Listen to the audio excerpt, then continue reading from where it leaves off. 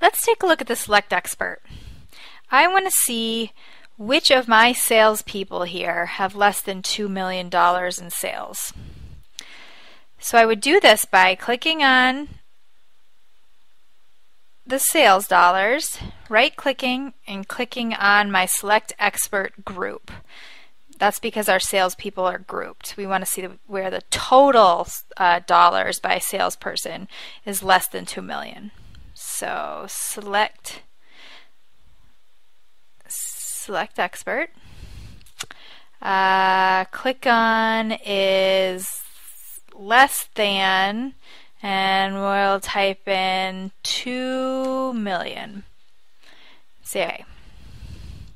So you can see it's limited my report down to just the 2 people that have less than $2 million in sales.